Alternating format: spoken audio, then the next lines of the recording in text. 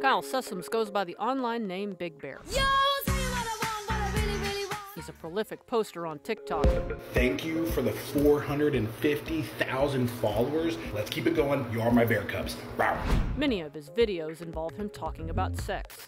The average person has sex 54 times a year. When girls are ovulating, it kind of creates a love potion effect on both sexes.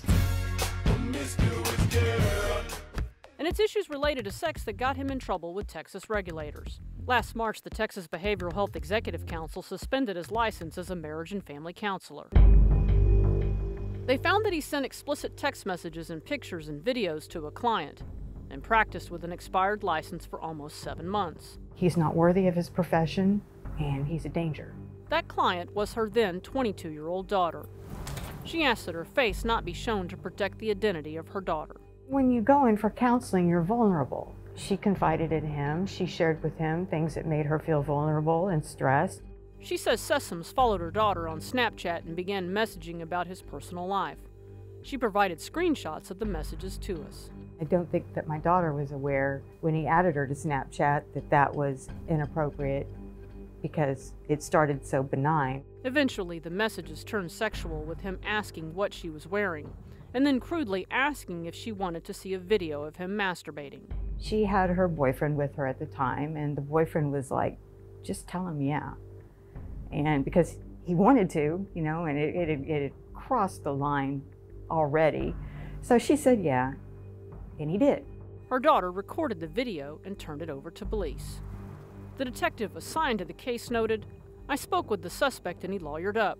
I spoke with the victim and she described a disturbing course of events that led to Kyle Sessoms sending a Snapchat of himself masturbating."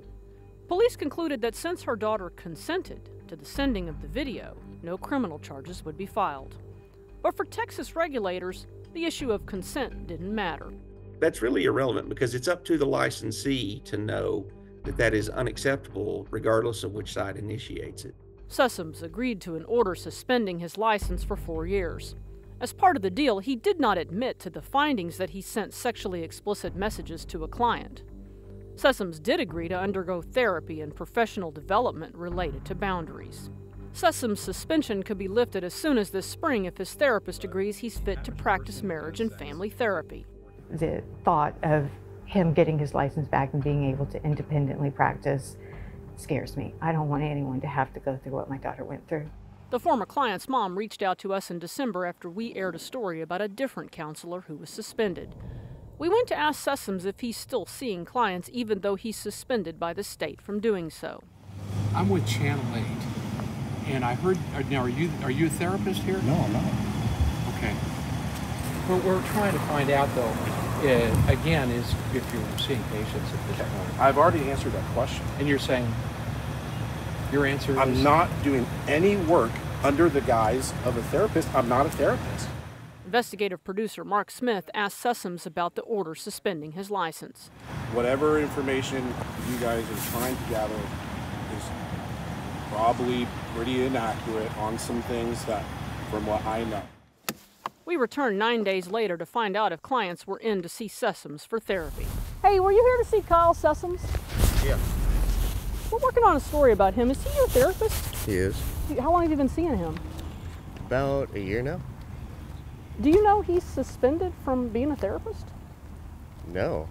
We showed him a copy of the council's order suspending Sessoms' license. This is it's just a shock to me, you know. So are you planning to continue seeing Kyle Sessoms? Probably not. What are you going to do now? I guess look for a new therapist. We spoke with another client who did not want to talk on camera. He too said he had seen Sessoms for therapy. Now it was time to talk to Sessoms again. Mr. Sessoms, hi. I'm Tanya Iser with Channel 8. How are you? I have no comment on it. Are you sure? Because we've spoken with a couple of people this morning who say that you're still seeing them as a therapist. I'm not. So why do people think you're a therapist? I have no comment. The parents of the second client told us their son, now a young adult, saw Sessoms as a child and then went several years with no therapy before restarting in the fall of 2023. They told us after they found out his license had been suspended, they immediately canceled all future sessions, and that he then told them he was a life coach, not a therapist. In a statement, they told us there were plenty of opportunities and conversations we had with Kyle that he could have made clear he was no longer a therapist. It is shameful that we were not provided with the truth up front by someone we trusted. I think that's some pretty damning evidence, and that is something that we would certainly take a very hard look at if that were provided to us. The council's executive director, Daryl Spinks, said he couldn't comment on what would happen in this case, but told us an individual licensed by the council can't get around the board's order by calling himself a life coach or something similar. We look and see, what are you actually doing? Because you could call it anything. I mean, you could, whatever. You could call it cutting the grass. But if you're still practicing marriage and family therapy, then I don't care what you call it. You're breaking the law. In a statement, Sessom's attorney said the agreed order from the Texas Behavioral Health Executive Council speaks for itself, and Mr. Sessoms is complying with the terms of the agreed order. Due to patient privacy and other confidentiality concerns, Mr. Sessoms is unable to provide any further comment at this time. I cannot understand why the Executive Council has not said, enough is enough. You've violated what we've told you that you need to abide by, and revoke his license. The mother of the client who got those Snapchat messages says her daughter now sees a female therapist. There's a little piece of her that's been destroyed that can't be given back, no matter what. This morning, Sessoms posted a statement to his TikTok account writing, "Later today, I'll be taking a break from TikTok. I need to take some time for my own mental health and personal life. Please make better decisions than I have and be careful who you allow in your life. Don't stop trying to improve and show love to those who are important to your life. Thank you for so much love and support over the years." Tomorrow on Daybreak, I'll walk you through how you can check your therapist's background.